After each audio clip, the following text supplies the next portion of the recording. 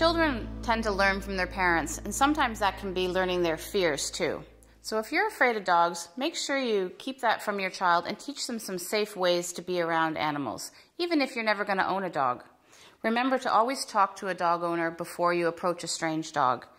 Teach your child how to respond if a dog comes up to them, to stay still and keep their hands down at their sides. Kids who are running around and yelling at high-pitched noises tend to make dogs excited too. So you want to be extra safe for your little one.